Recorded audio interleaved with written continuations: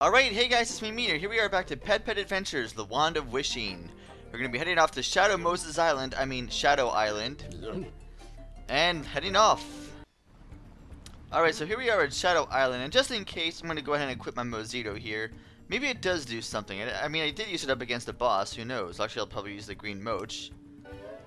Anyway, let's see where we are. You'll start seeing these enemies here. And notice, you can do a lot of damage to them. And you also see these guys. They're pretty much just, whoa, alright. Yeah, they're actually more powerful versions of those enemies we actually found way back in, what, the Catacombs, I believe it was? Either way. Yeah, it doesn't seem like that little jump attack really does too much from what it looks like, but whatever. You'll see breakables here, you'll see messages in a bottles, you'll see seashells. Hey, look, a grilled skin we could go ahead and grab. Over here. Oh, that's where he just came from. Anyway, let's go ahead and go around in a circle here. Break this down. And the music here is pretty cool, too. Yeah, it really doesn't seem like that little jump attack really does anything, if anything at all. But if I just unequip it and actually switch back to my little zitch I had. There we go. Looks cool anyway. Looks better. And here, you'll see pylons. Let's go ahead and kill up with these guys here. Yeah, it seems to be doing a lot better job. Activate the pylon? Yes. Let's see what this does. Huh, one of the 6 little statues lit up. But of course, we need additional pylons. Anyway, let's go ahead and move on forward. Seafarer's hot dog, alright, whatever, not really all too much there. You'll start seeing these. These are not rainbow pools, those are actually dark toxic. But interesting thing of note, if you actually get hit by these, and oh look, dark magic. Bless, it actually counteracts the actual dark spell you're under. So it's kind of cool. But you go over here, and you'll actually see a Mutix, a green Mutix. But first, let's take out these guys here. Yeah, it definitely seems like it does more without the agility boost. I don't know why, but whatever. Not really gonna complain about it. Let's go ahead and you'll see this little Mutix here. This is the original color of Mutix, so for some reason we got a yellow Mutix before we got another Mutix, but whatever. Let's go ahead and drop... Wait, that's in the wrong spot. Wait for it. Here we are, grilled skin. Let's drop that. It's gonna be over here. Push that over there. Alright. He's gonna come out. Is he? Okay, it's obviously glitched where it can't move, so... Is it actually gonna... Can I even pick that up? No, because he's actually trying to go over towards it. There we go. Alright. At least he found his way properly. That's something. Come on. Hurry up. But yes, this is actually the last Petpet in the game. Last pet, rather. Let's go ahead and use this and see what it does. Let's unequip this. It actually gives you 2 defense and 1 health. So it's not bad. I personally think for defensive purposes, having more HP is better. So Yellow Visa is probably better for that. But I'm going to stick with the blue Zitch because it gives me SP. It gives me an SP increase. And it also gives me +2 defense. Or +2 attack and +1, whatever, intelligence. Anyways, bust through these enemies here with our golden croc sword because we're awesome. Break through this. Break through that. Small mana potion, whatever. Then we uprate this pylon. What color is this going to be?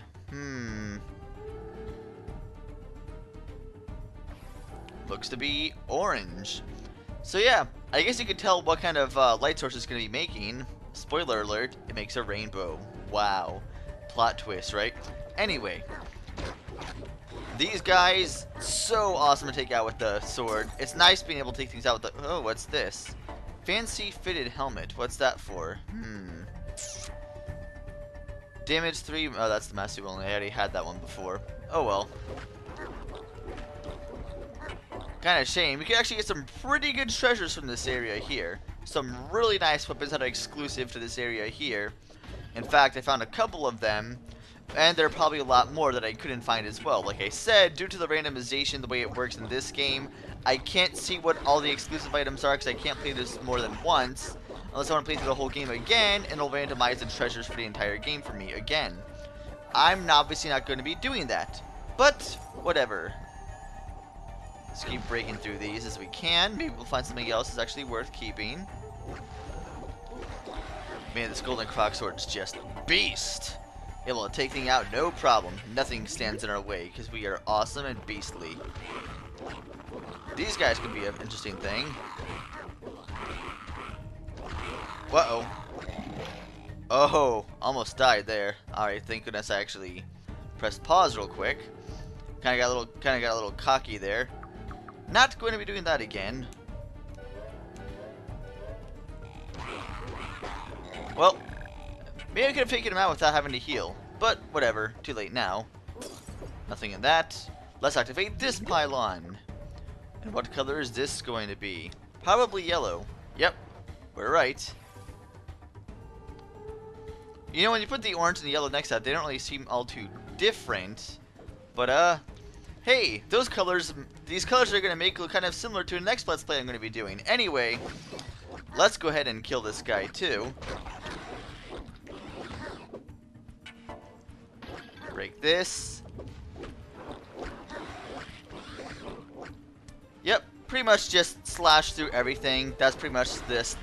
It's nice feeling overpowered, just being able to destroy things for once. Instead of having to just like stand back and having to use arrows like all the time. Now we could actually have something that melee is actually worth it for once. Amazing. We haven't seen melee actually being worthwhile since we actually got the bow in the first place. But, whatever. Break that. Oh, I missed one of you guys. That will not happen again. Break this. Grab that. And examine this pylon. Oh, I have a lot of NP, don't I? Wow, I didn't realize I had that much. I have the green, if you know what I mean. Ha. Yeah.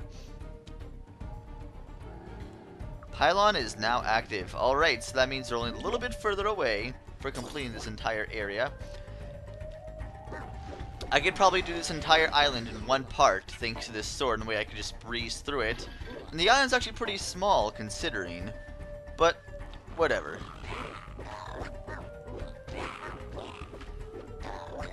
Kill you. Kill you. Oh, you have one of these. Oh, fine. If you're gonna be that way, I'll have to take out my ice shards and kill you like that. Oh well. Hey, you asked for it.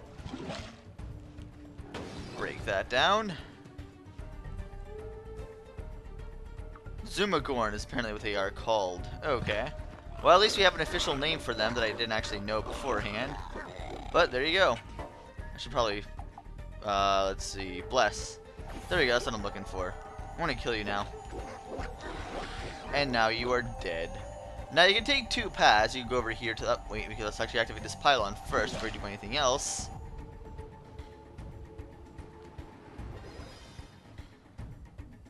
I really do think that's kind of a neat effect they have going on there. Well, they have there's 7 pylons, not 6. I was wrong before. I guess it makes sense because Roy G. Biv, you know that whole thing. Wasn't there a time at one point where they tried to make indigo not an actual color of the rainbow and try to make it like 6 colors instead of 7? Whatever happened to that? That clearly didn't actually go through very well. People were like, why are you trying to do this?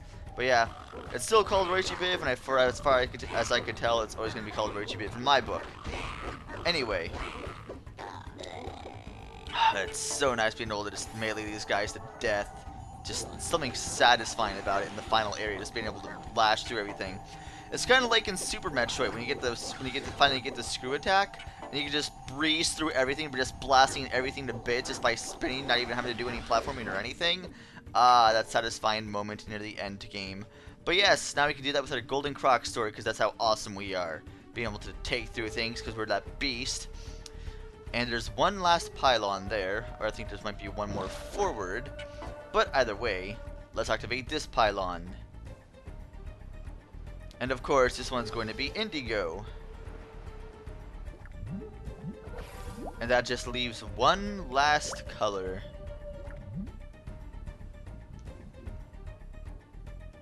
The pylon is now active. Let's go around here, because there's actually a treasure chest over here.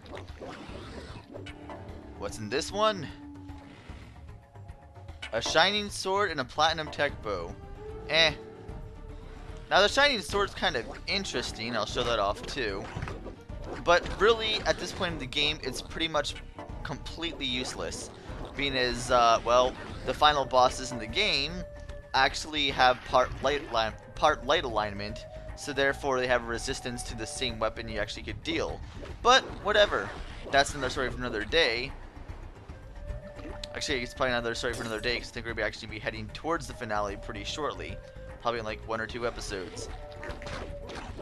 Depending on how far quickly I get through this. Maybe the finale will just be the next episode. Who knows? We'll find out. It all depends how quickly I could get through this. Now, these guys also have light magic. But being as we have, you know, 65% light resistance, these guys do nothing to us. You can just breeze through them like nothing. It's like a hot knife through butter or something like that. They're pretty much essentially using a pea shooter on us. And these guys here also shoot out water, which is also useless against you, because since we're the croc, well, we already have water resistance as well. So therefore, we could breeze through everything on this island, especially since we have our golden croc sword now. So yeah, we're just that overpowered. Let's activate this last pylon now. And it is purple. Or violet. Looks more like pink though. Either way. Is there anything else that I did not see yet? Any enemies here that I did not kill yet? Nope, that seems to be pretty much everyone. So that means the only place to go now is through here. Ooh. You're going to die. You're just making the inevitable, like, it's just slower and painfuler. More painfuler, yes, that's a word. I'm making up words now, kind of like Dr. Seuss, except horribly. And much worse, and not as, you know, useful. See, look at that magic he's able to do against me. A whole 8 whopping damage. Woo, man. Better watch out for that. It's kind of scary. Oh, 9 damage that time, man. And at this point in the game, you should at least shoot like 3 in a row or something, instead of just like one little blast. It's like kind of pathetic at this point in the game. But, whatever. Oh man, I better... Man, I was almost worried that of actually dying. But I didn't, because, well, I'm the croc, and nothing can stop me because I'm beast. Just enough said. Enough story.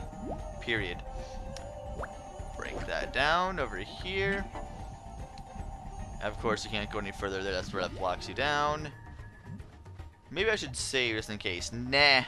I'm going all in. No saves. Saves are for the weak. Only the weak save. Watch now, as I said, I'm instantly going to die, like on the next couple, in the last area, I'm finally going to die. Of course, I'm going to save before the boss, because I'm not that much of an idiot, but anyway.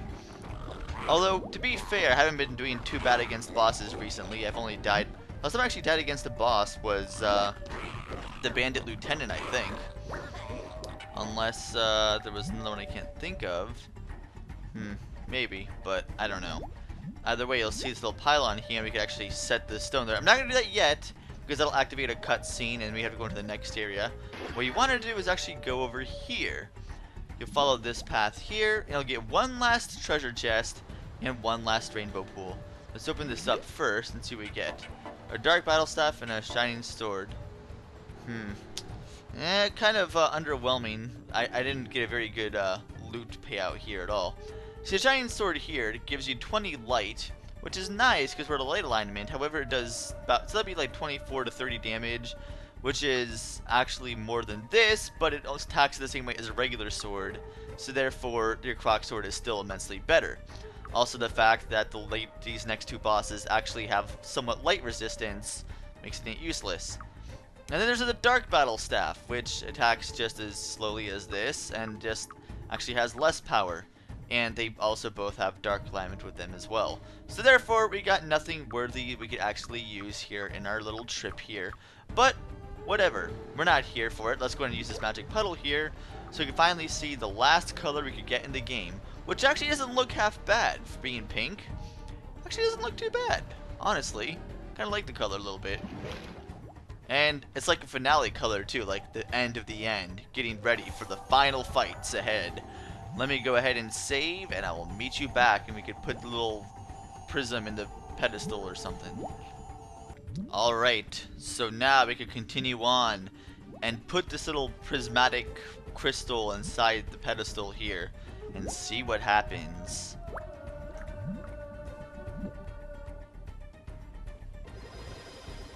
Pretty awesome animation, actually. You know something's about to just happen. Something pretty awesome. So here we are in the Light Guardian's lair. Of course, she's being captured just like all of them.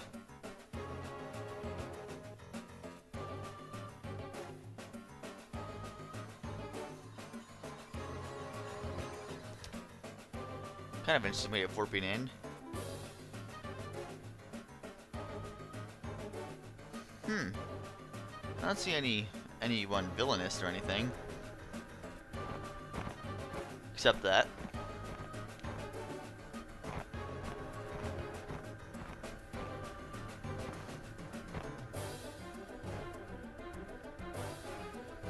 No, you can't have it! The power's mine! I studied it, I learned it, I deserve it! I am so sorry. It was an accident, I think. Didn't mean to. Don't know where the darkness came from.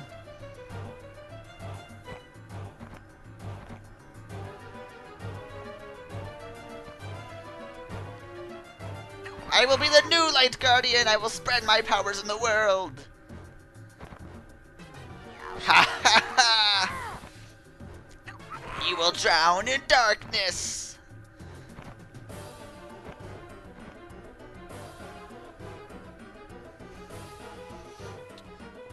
Alright, so he starts off with the shield here, so it's probably good to take out your ice shards here and attack him that way.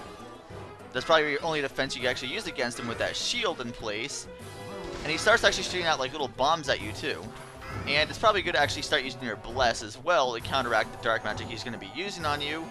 So as you can tell, he actually uses light magic and he also uses dark magic at the same time. So it's hard to really judge what he's going to really use. And then he starts using this. He starts turning himself invisible, but he's invisible, he's not invulnerable. So that's the difference there. So you can just spam him with your sword, but be careful as well, because, well, he does have a lot of damage that he could do to you as well. Don't get caught up in a spot. Please don't get caught up in a spot. Alright, almost died there pretty badly. Almost. Alright, come on. Now it's time to fight you head on again. Alright. We have a lot of light resistance, so that doesn't really do all too much to us. He can send us away from him, but now he teleports. So it's kind of hard to see where he's going to be coming from. Where did he go? See, when he teleports, he also makes himself invisible too. So it's kind of hard to see him, but you can still see that little outline of him, so it's not too bad. I want to try to avoid using the bow, because, well, I think the bow is ridiculously overpowered. And I don't think it's really that bad, but...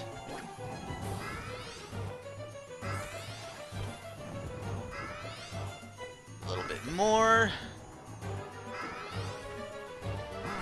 Alright, I can take you. Now that you broke your little invulnerability, it disappears again. Where'd he go? Where did you go? There you are. You can't fool me.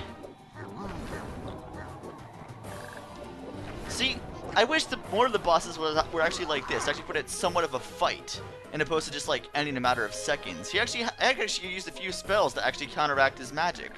I like that. I wish more bosses actually did that. Anyway, let's talk to this guy, the Light Guardian, or girl. I'm in your debt for freeing me. Please help yourself to these items. I've been saving them for a special occasion. A shining sword, oh boy, another one, and a defense orb. Quite useful. Understand that I hold no ill will against my captor. He came to me in earnest, wishing to learn. One day his equipment was misaligned and I became trapped in that sphere of darkness. I don't believe it was an accident. If all the other guardians had been trapped, then the Dark Guardian may be in similar danger. You must find her and... what's that shadow?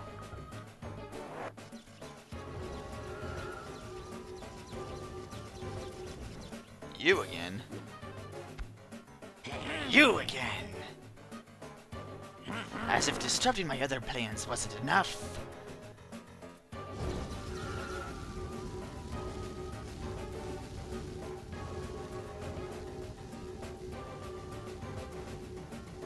Oh, it was all a disguise. Interesting.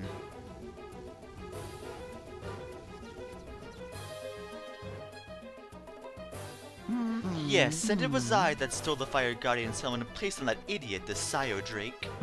It was I that helped the Nar corrupt the realm of Earth. It was I that gave the moronic dragon oil the power to cage the Fire Guardian. It was I that inspired that stupid Triffin to trap the Water Guardian.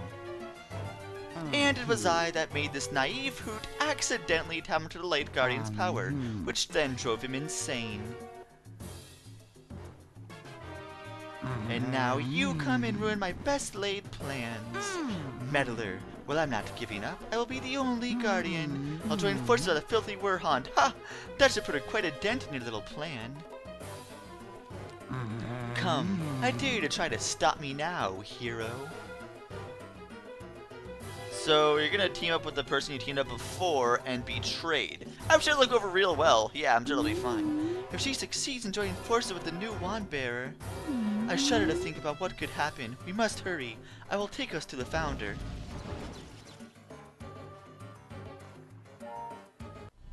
Alright, so here we are back in the Western Desert. If you didn't actually finish up the quest here last time, you can finish them up now. Although if you don't have the items, you never got the items in the areas you need to actually grab them in, well, you can't really do all too much. So your only options here are to go past in here to enter the final boss, or to head back to Mia and prepare yourself if you aren't already prepared enough. Before I do anything, I'm going to go ahead and use that defense orb. Going to go over here in my inventory and just use that. I don't think I need to go back to town for anything, but let's talk to this guy here, Omar. Once again, the spirit of the desert has seen fit to bring us together. The founder was clearing a new way into his temple, but agents of the Werehond have seized him. I haven't the magic or youth to rescue him, but in you he placed special faith. The founder must be saved. He is the center, the very soul of our world.